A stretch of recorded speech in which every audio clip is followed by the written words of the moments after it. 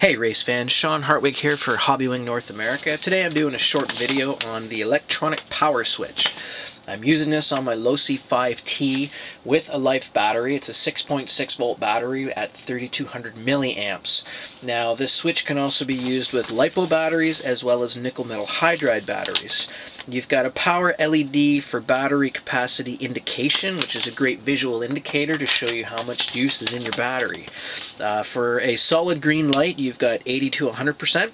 Solid orange is 60 to 80%, and solid red is 30 to 60%, with a blinking red light being 0 to 30% capacity. You should charge your battery at that point or you might have a problem. Now, this unit also comes with low voltage indication for 2-cell LiPos at 6 volt, 2-cell Life at 4 volts, and for 5-cell nickel metal hydride at 4.5 volts. You've got thermal overheat protection, overcurrent short circuit protection, and you've got battery polarity reversal protection, which is awesome. You can't plug it in backwards and fry anything. It won't work. Now, it's really super easy to operate. Press and hold the button, the lights come on. Now, as I mentioned, you've got LiPo battery, which is the green indicator light. You've also got a blue light for Life batteries and a red light for nickel metal hydride.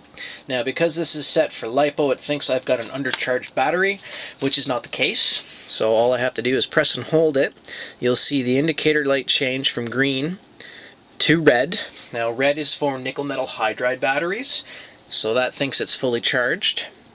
And if I cycle it one more time, I'll get the blue light for Life batteries, which is what I'm actually running, and it shows that I've got a fully charged battery. It was super easy to install, really easy to operate. The instructions are great.